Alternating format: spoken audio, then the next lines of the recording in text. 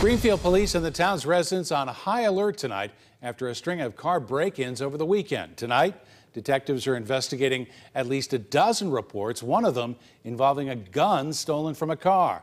CBS 4's Lindsay Eaton tells us the one thing all those cases have in common.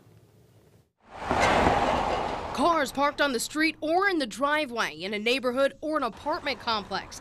Thieves hit them all as part of a weekend spree. It's kind of frightening in a small town like Greenfield to think that this is going on.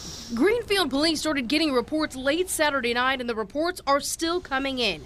At least a dozen reports of homeowners waking up and finding out someone rummaged through their car overnight, mostly taking spare change. They're in and out of the car in a matter of seconds. In 3 cases, the thieves stole the car. The most concerning report is where a thief got away with a gun that was inside one of the cars. If somebody's stealing a handgun, you never know why they think they want to have it. Obviously, we can all assume that they're up to no good anyway. Greenfield Police Deputy Chief Chuck McMichael says these theft reports started near the new Depot Park and then spread all across town. And in all the cases, all the cars were left unlocked. Overall, we have a really safe community here.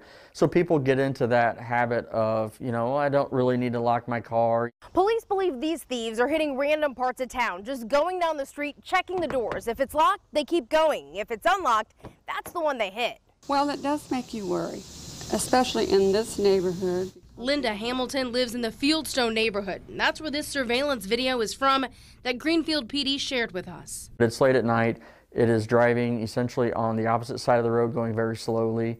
At the very end of the video, you can see a person walking on the street. Investigators are calling it suspicious. They want to talk to the people in this smaller gold, tan, or silver SUV. Officers want this spree to stop before it escalates and someone gets hurt. In Greenfield, Lindsay Eaton, CBS 4 News. Greenfield detectives are asking homeowners to check their surveillance cameras. If you see anything suspicious, please call them. A state-level